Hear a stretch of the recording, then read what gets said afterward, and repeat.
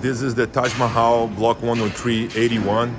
Beautiful, as you can see, very light color material. It has some white, some light cream or light brown, as you can see there.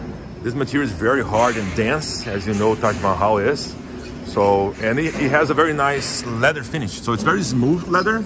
As you can see, you're not gonna feel much of the surface or the texture because it's very smooth, but you feel a little bit on those parts here, especially the dark areas. You're gonna feel a little deeper on the stone here. And as you can see, there's those lines there, here and there, normal from this material. These are actually very well filled fissures.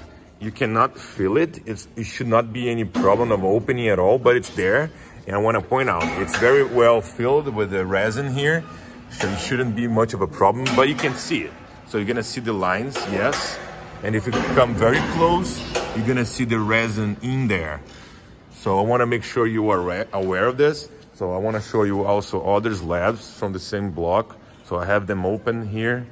So all of them will have those lines. It's normal from this quarry to have that, as you can see. We are just applying our sealer there. Make sure we have 100% protection on the material. So again, you see those lines. But overall, the material is still amazing.